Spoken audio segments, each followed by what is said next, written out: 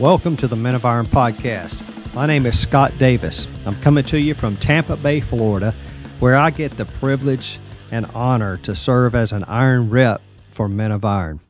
I joined the team back in October of 2022, and I'm super excited to share with you on this podcast throughout the month of May.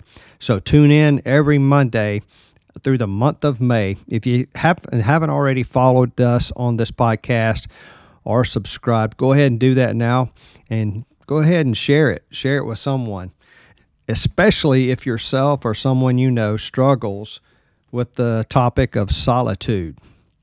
You know, the spiritual discipline of getting away and getting quiet. Sometimes we call it a time of retreat, or just getting out of the mix or off the grid, whatever you want to call it.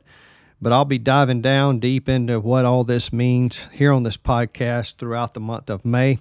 So let's start off with what solitude means. I found a definition that reads like this. Solitude is not merely when you're alone, but you have deliberately separated yourself from others.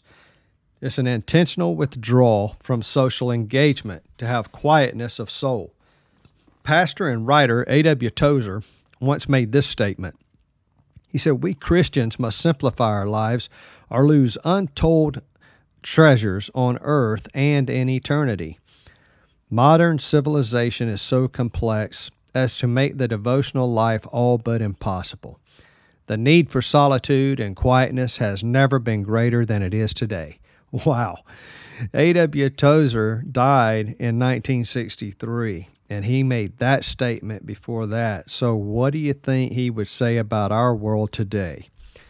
Man, with the internet and social media, it is harder and harder to get away and have quiet. I mean, real quiet. Sometimes I'll get away and go up to my brother's cabin in North Georgia, and I joke around with people. At the time, I was living in Atlanta, so when I would drive up there, I'd joke around and say, man, it takes me 3 days just to stop vibrating, coming out of the busyness of life.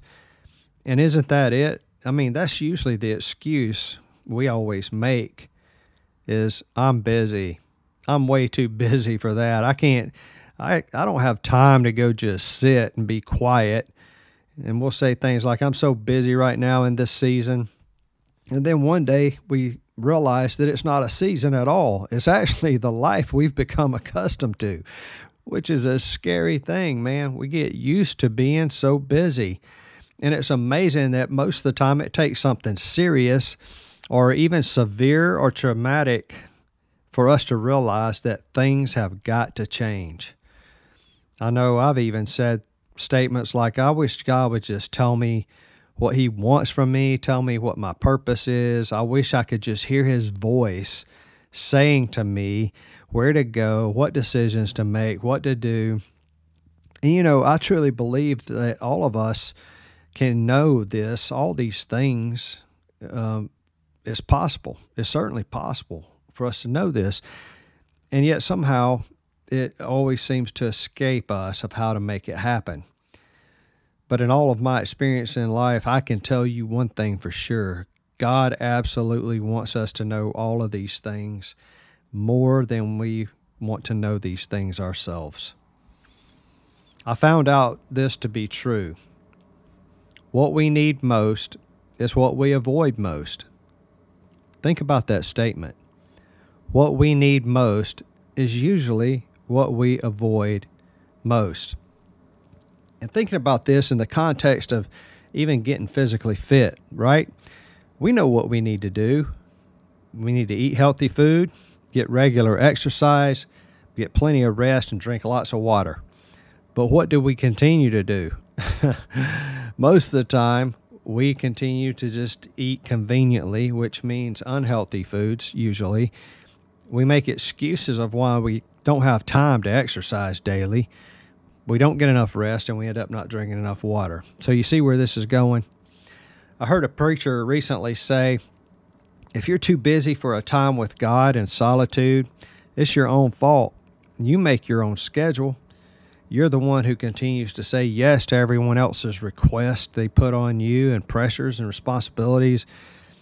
I remember back in Bible college, one of my professors used to say, if you don't set your schedule, someone else will. You can count on it.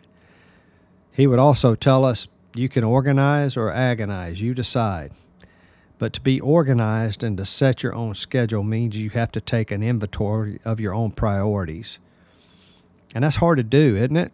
I mean, sometimes we have so many things in our life that we do just because we think someone won't like us if we don't do it, or they'll be disappointed in us, or they'll say things about us. Well, listen, if you're feeling this way and you're making those statements, you're on the path that's going to cost you. And for some of you, it's already costing you probably time, sometimes even your physical health, and maybe even your own relationships of people that you really love. So what makes me such an expert on this topic, you may ask? Well, it's because not too long ago I was dangerously close to being burnt out. But God saved me from a total crash by taking all the frustration and anxiety away from me. It was in a time of retreat away from everything and everyone that became one of the most biggest blessings of my life. I had become so consumed by all I had to do. Did you get that? All I had to do, that I completely forgot the one who can bring peace and power through his presence and hearing of his voice. And through this time of solitude and retreat, I slowly began to hear God's voice again clearly. And during that time, he even showed me a vision. And this ultimately led me to join the team of Men of Iron and live out my purpose and his plan for my life.